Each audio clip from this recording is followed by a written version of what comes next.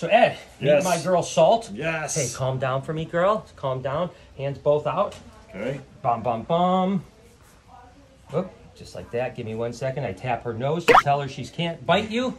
And she's good.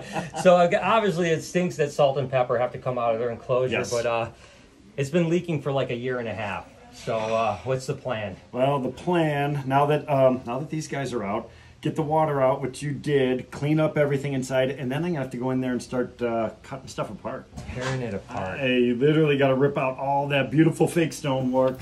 I have to expose the actual filter so we could actually see the problem, and then I could do the repairs. Do the repairs. You Well, got Salty, I'm so sorry. She's going to be so bummed that she's going to be out of her enclosure for the next day or so during repairs. But come on, girl. Salty gets a little bit salty every now and then, you know what I mean? But she's a good girl.